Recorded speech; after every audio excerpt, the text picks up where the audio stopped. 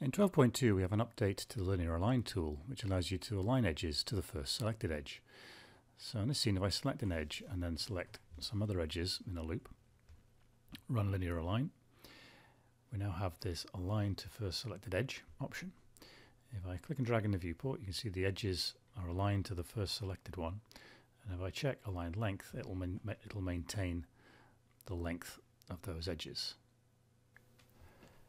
It also works on multiple selections. So here I've got a number of edges selected, and I just want to lift these two edge loops so they're in line with this edge loop below the window. So if I run linear align, turn on align to first selected edge, and if I click and drag in the viewport, I can gradually lift that surface up. Now what's nice is it will also respect fall-offs. So what I really want is for it to gradually lift towards the back.